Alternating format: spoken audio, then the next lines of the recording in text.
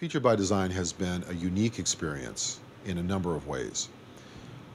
First of all, making a film where the entire film is about a single person, about one guy, one man, and his life and his work was very interesting because there wasn't a lot of cross-cutting and other dimensions and other points of view. It was all, getting into the layer, peeling back the layers, the onion skin of this person and who they are and why they do what they do and how they got to where they are.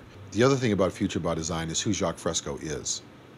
And Jacque Fresco is the equivalent of a Buckminster Fuller and an Albert Einstein all rolled into one, but he's still alive.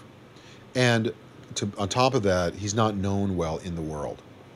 So to me, he was this incredible discovery, and his work is unprecedented as far as I'm concerned. The evolution of his work has taken place over a 60, 70-year period.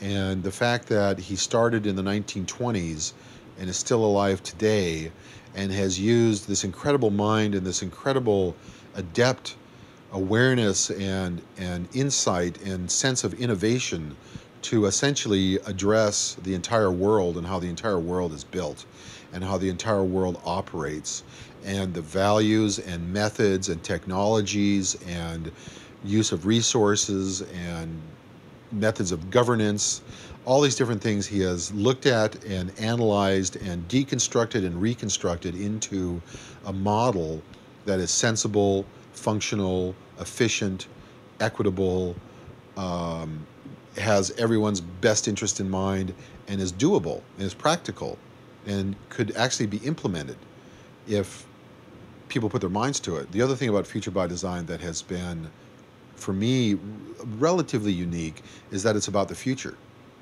And I am old enough to remember when the future was an exciting topic that was anticipated with great expectation and something that was fun to talk about and fun to think about and entertaining. And over the years, since the late 1960s, early 1970s, the future has slowly sort of crept down in stature in our culture to where people don't talk about the future. They don't want to talk about the future. They're afraid of talking about the future. And Jacque Fresco has a vision of the future that is totally constructive and totally optimistic, were his ideas to be actually implemented.